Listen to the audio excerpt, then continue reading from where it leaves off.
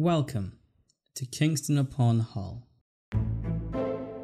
Filled with people, some shops, and okay, I'll be honest, in my experience the overall reputation of Hull isn't exactly the highest. Check the internet and you'll find stories of it being the worst performing in the country when it comes to education, constantly being described as not so positive descriptions, ranking amongst the worst cities to live in Britain, and even being called the worst place in the world in some instances. So okay, maybe the city has a few shortcomings, but is one of those shortcomings creativity? As a media student myself, I wanted to know if this city and the county of Yorkshire as a whole was a waste of time for the artists in my generation. So I sat down with the only people I could think of, young creators and artists who have spent their whole lives in this area, to hear their stories and see what the truth really was. Hello, Sam.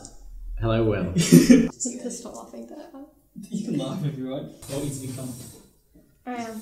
Yeah, to make myself look more comfortable, I'll cross my legs. So I am an aspiring voice actor. I'm a musician, so I'm a songwriter and a guitarist, and then I take film, so I do scores for film sometimes as well. I'm interested in filmmaking. Ideally, in the future, directing, I think.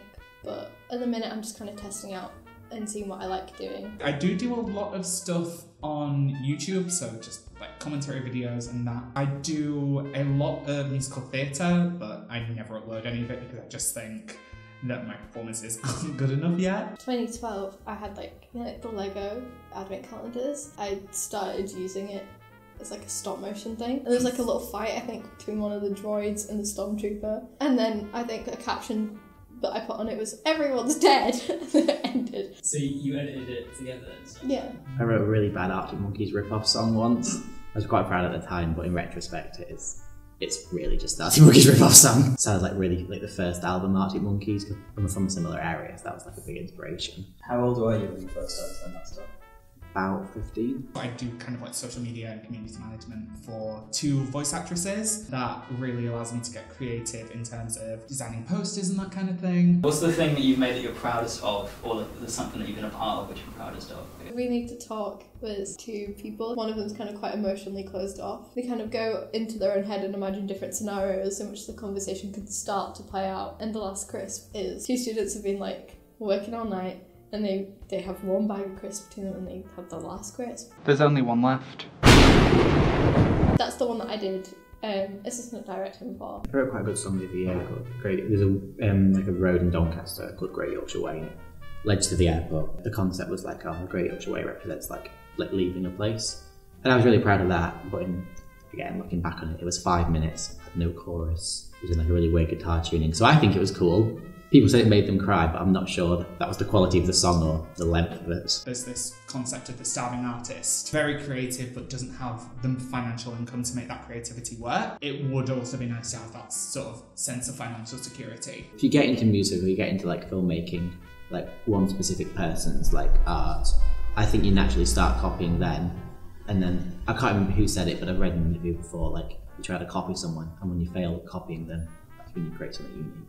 I mean, I did that. Yeah, I think a lot of people do. I look back and I'm like, I'm just copying Markiplier. If I feel the inspiration to do it, I write a lot of poetry. I've been published for that. I think it's Young Writers something, and they send things out to schools and they're like, write this poem with this brief. I wrote it about, specifically at the time, counselling, because I'd just started going through counselling. I sent that in, and then they're like, you're going to be published. How old were you? Oh, about 13? There are no small parts, only small players, I believe is the saying.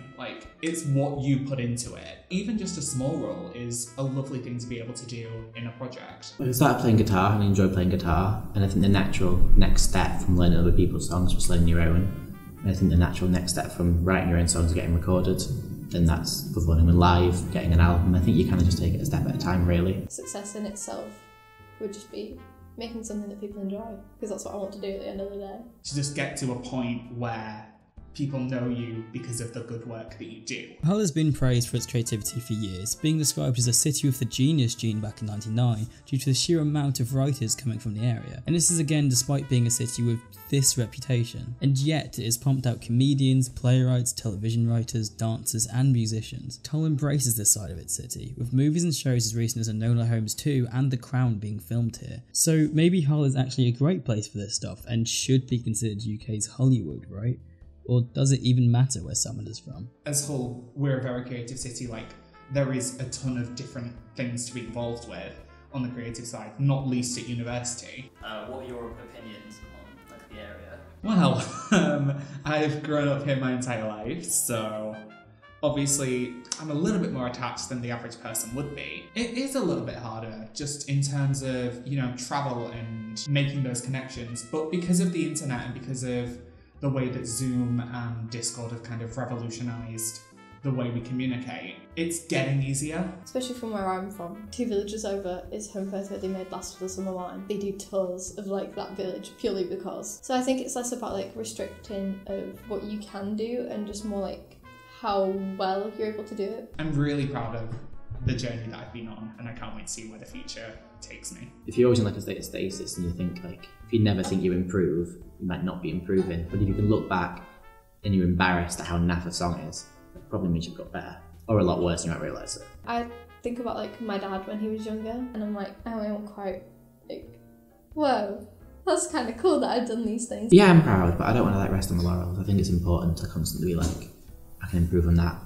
I can like get better at that, instead of just being like, oh, I finished now, I finished art. I'm proud, but I'm not necessarily content here. Creativity can come from anywhere, and similarly can it flourish. These 3 teenagers have already achieved so much despite their varying backgrounds. They didn't let the past of their county define their passions and limitations, and for that, I think in a way they have already succeeded. If there's one thing you get from this documentary, maybe we should no longer let small things like location or age hold us back, quite like these 3 haven't. But then again, that's just my opinion. That being said, hopefully this documentary has made you think.